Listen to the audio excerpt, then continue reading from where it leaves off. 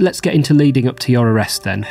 Can you sort of tell us how that happens? At this point, just before you're arrested, are you starting to sense anything? Are you feeling nervous about anything? Are you feeling like people are looking for you? Or are you just business as normal, getting on with your life? Yeah, I mean, things definitely did feel hot, because I think a few weeks before I was arrested, there's another guy in the UK that was arrested. His name was Ryan.